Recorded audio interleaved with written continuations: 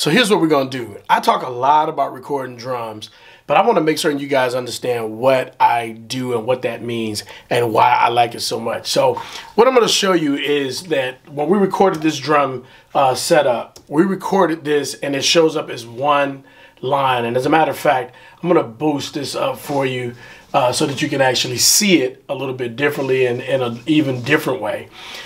So you can see here, I'm going to close out over here so you got even more room. Let me move this up. And now you can see everything that I was playing. Yeah, it looks like a lot, right? So this is playing everything that I was playing. But it's all just one line. So how do you get that so that you can mix it and make it sound good and turn things up or turn things down? Well, there's one way you can do it, and I'll show you that real quick. You don't want to do this way.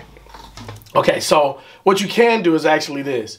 You can go in and individually hit things and see what you want to change, okay? I do not advise that because that's a lot of notes, okay? And it gets really, really crazy when some of these notes, when it does some really weird stuff that I don't even got time to try to explain to y'all that it does. But trust me, it does some really weird stuff. But here's what you can do. This is another way you can do it. The best thing to do is to separate everything out so that you have everything on this separate channel. And this is how you do that. So first of all, let's close this because we need that out of the way. So we have this open and you want to go over here to where it says drum kit. And you want to click this down arrow here. And you want to go down all the way down to where it says multi-sample. And when you get there, you're going to hit the multi-output. And when you do that, nothing happens. Well, actually it did. If you go up here and click this button here, which brings up your actual faders for your mixer, and you look down here, this one looks different from the other one. Over there, there's nothing there, but you got plus signs here. Plus and a minus, I should say. So all you do is you click the plus sign and you'll see that it keeps jumping out until you see like the auxiliary 6. That's where we're going to stop. So we're going to go back one, and now we're dealing with the drums. So now what it actually did was took every line of everything that we were playing and it moved it to its own line. The reason you want to do this is because now you can EQ things separately, and you can also, you can bring things up, bring things down, you can change it, whatever you want to do, you can actually do that. So now when we play,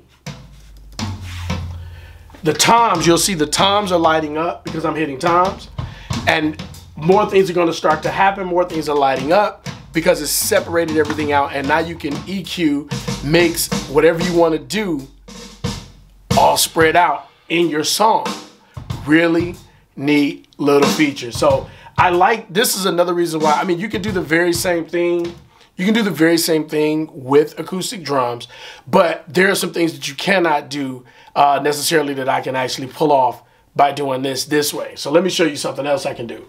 So let's say I go in here and I'm gonna pull this back up so I got all of these crazy notes, right?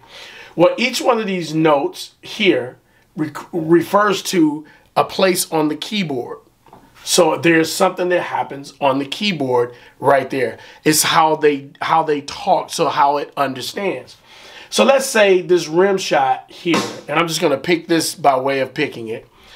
Let's say I didn't want that there, but let's say I really made a mistake and played that, and I actually wanted to play a low tom. I can grab it and slide it up, and now, instead of being a rim shot, it's a tom.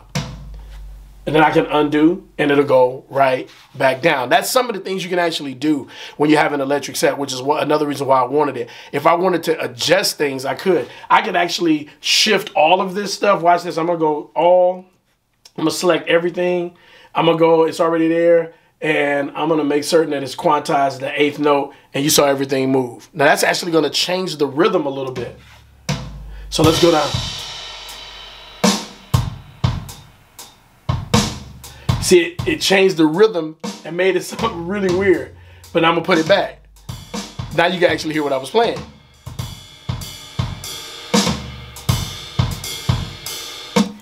So The electric drums gives you the ability to do some things that you would not normally be able to do with an acoustic set and make some changes that you wouldn't necessarily be able to make. Now, you can trigger some things. There are some ways of doing it, don't get me wrong, but the electric set just kind of gives you, in my opinion, a quick, easy way of doing it.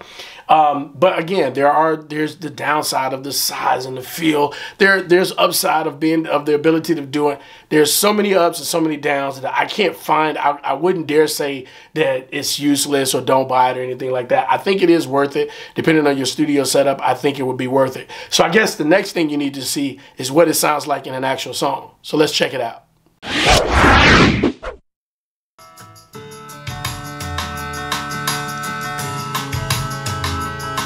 That is all the electric drums. So that gives you the ability to get this really good sound and blend it in, and I can mix it in really, really easy because it's all digital. So it made it really, really simple. So I do like that about the Simmons drums, that it gives me the ability to mix some things in and create the sounds that I want without fighting acoustic, the things that you would normally fight from acoustic drums, I don't have to deal with. So now right here is getting ready to kick in. You hear the snare come in and it's all drums, it's all electric from here.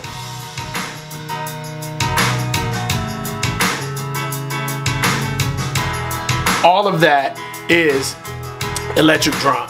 All the way throughout, from there to the end of the song, you have nothing but electric drums. And I like it because it just gives me the ability to blend things around.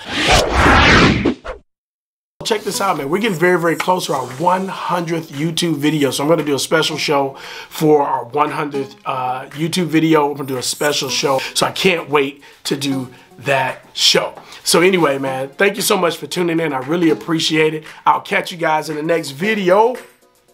Peace.